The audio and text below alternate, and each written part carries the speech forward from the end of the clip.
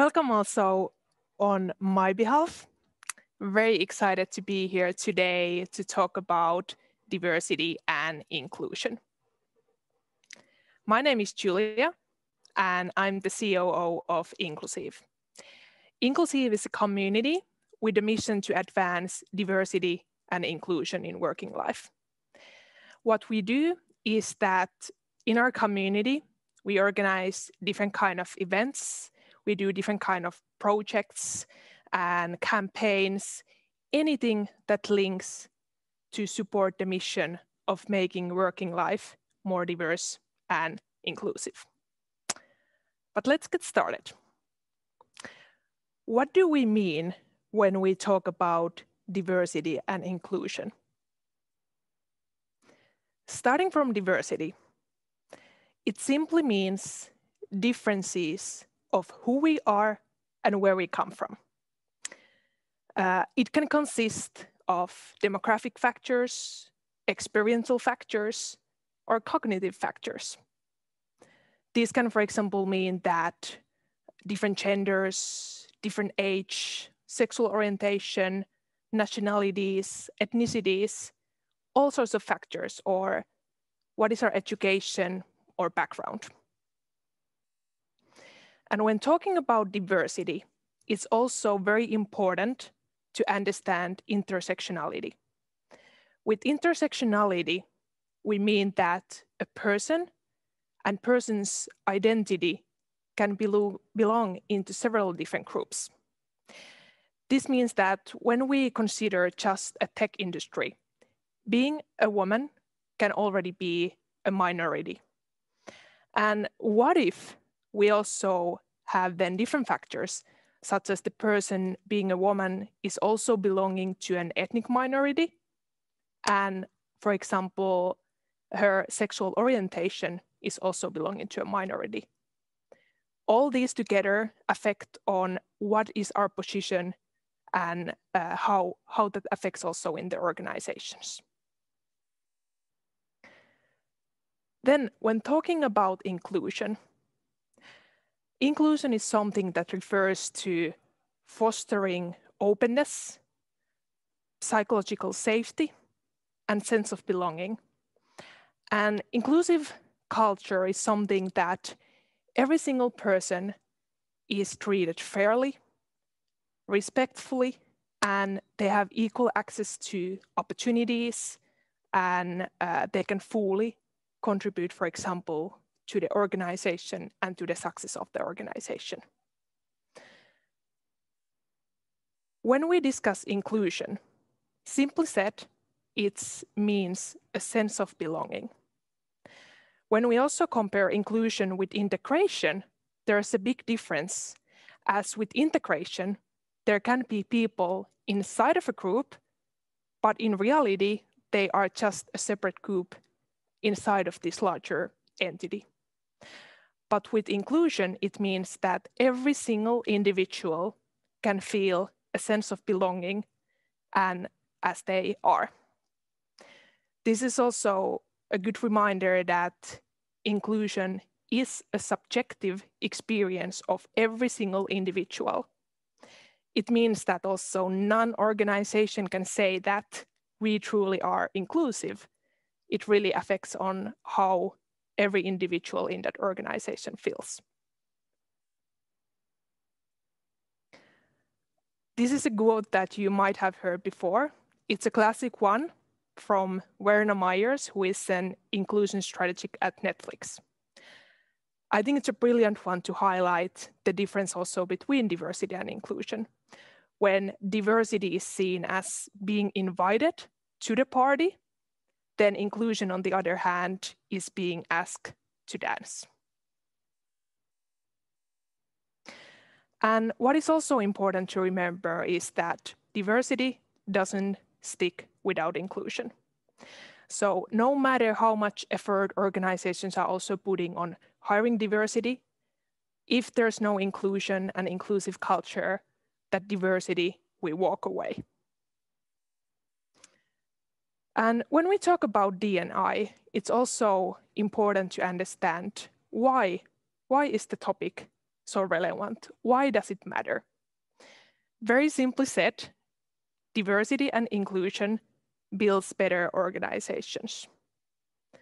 There's a tons of research to prove this claim that shows that organizations can be much more innovative, better in problem solving, better in decision making, and all in different ways also making financially better results. That same goes also with inclusive cultures. They also have a direct impact on how organizations are performing.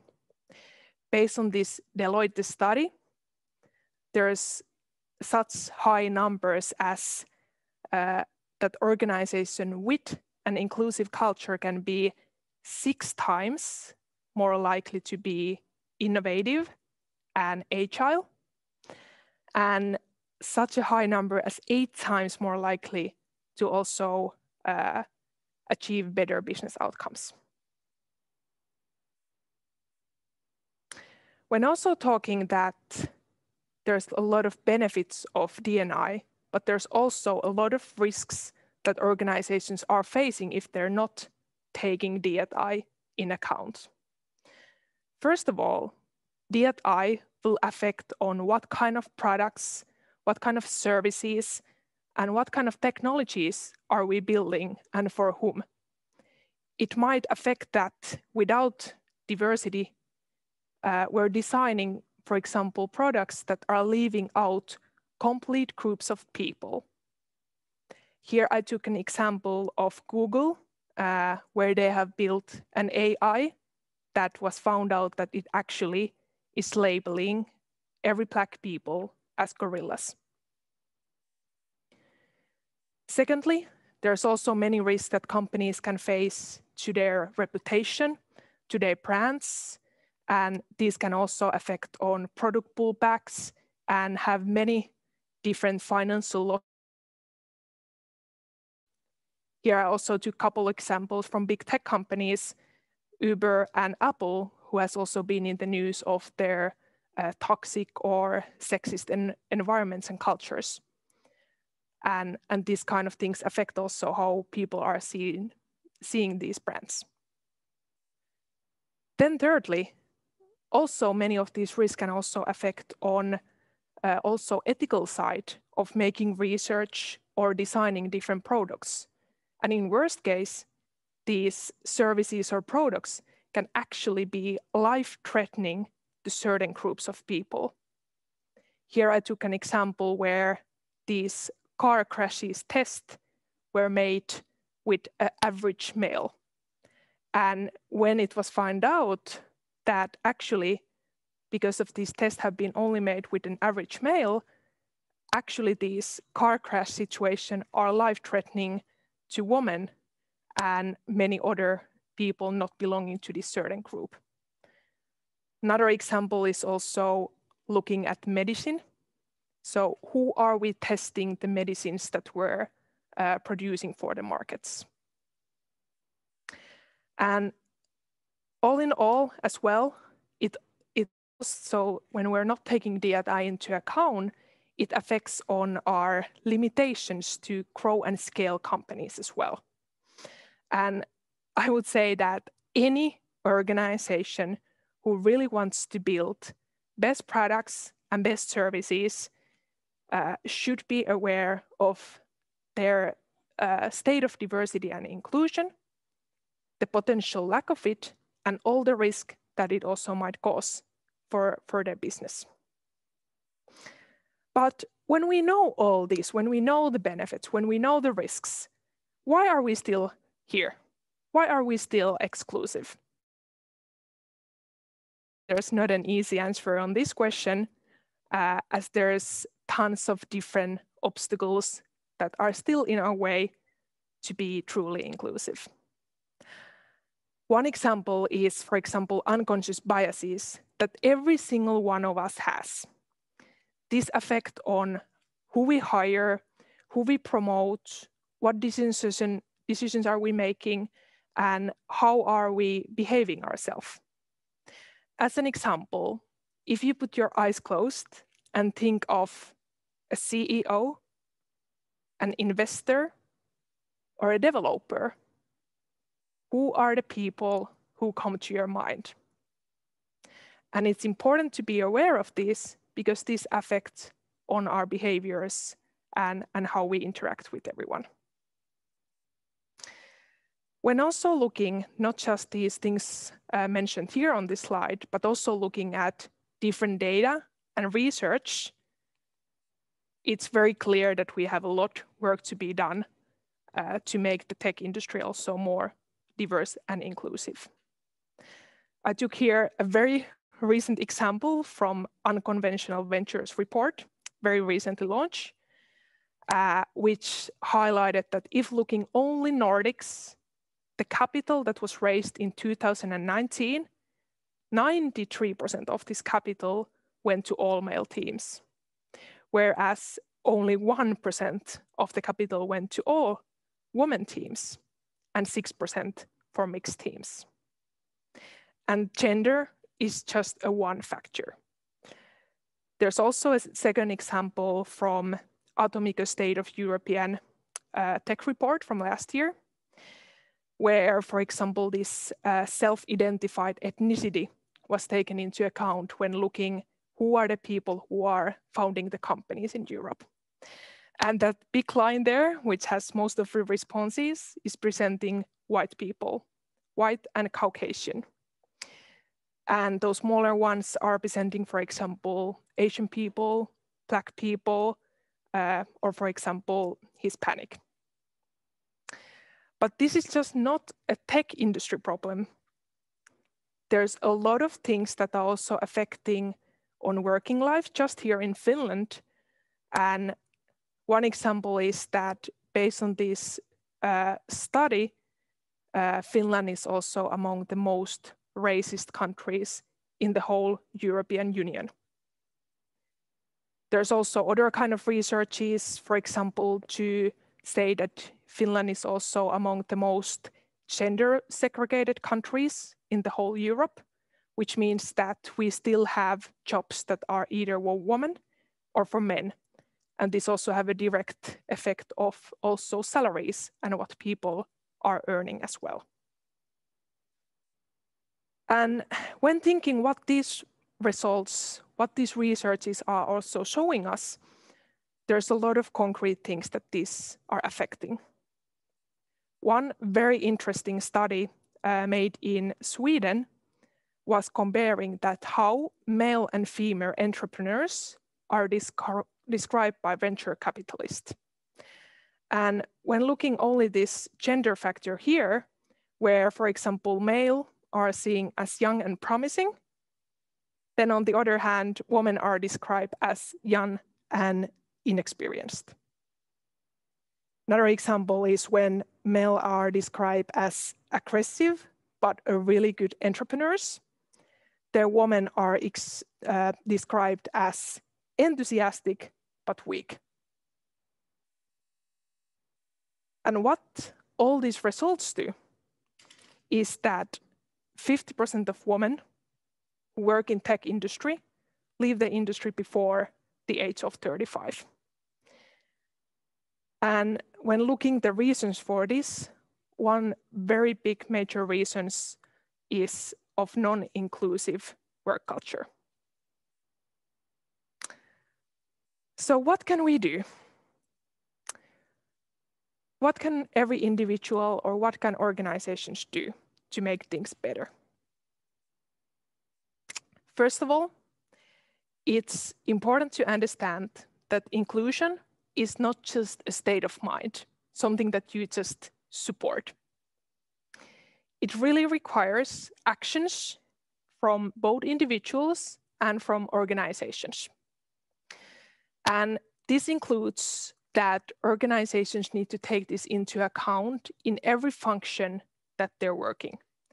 It's not just the role of the specific team, function, or one person who would be responsible of the whole organization on D&I topics, but it's something that both internally and externally should be considered of, for example, on our leadership practices, on how we're designing the products and services, how are we recruiting people, or how we are designing our marketing and communications. And to share you some ideas where to get started, I concluded you a list of 8 steps. First one being, everyone can start a conversation and raise awareness on these topics. Secondly, everyone in the organizations can review their diversity metrics. And this does not only mean that you're looking, for example, a gender in the whole company level, but really looking at who are the people leading this organization, who are the people working in our product development, who are the people serving our customers. Third, measuring inclusion. As I mentioned before, inclusion is the subjective experience of every individual.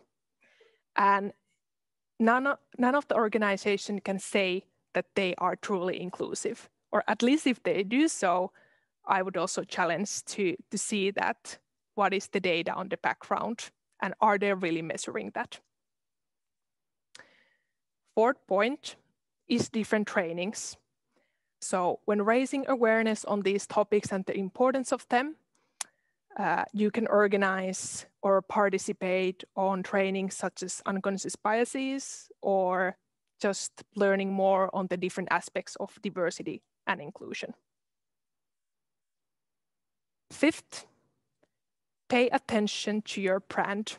So what are the visuals and images that you're using? What is the communication and different language that you're using? 6th point, review your practices and processes. How is your organization working? Who are the ones that get responsibility? Who are the ones that get promoted? What are the practices of hiring people? How are we leading people in our organization? 7, building diversity and inclusion strategy and action plan. This helps to, first of all, find a focus and make this work to be a strategic one. But it also supports to have the needed resources of advancing these topics and putting also some timelines for them. And 8, don't forget to advance inclusion. If you don't focus on building inclusive culture, the diversity in your organization will walk away. And I wanted lastly to end this presentation with one of my favorite quotes from Brené Brown, which was from Nordic Business Forum from last fall. I will read this one aloud. If you cannot talk about gender, ethnicity, or other aspects of diversity and inclusion, you cannot lead in 5 years. If you are not having difficult conversations about hard topics that make you uncomfortable, that is exactly the definition of privilege. That was all from me. Thank you that I was able to be here today to speak for you. And if you want to find out more about Inklusiiv and what we do, you can follow us on social media, and you can find also more information on our website. I hope you enjoyed. Thank you.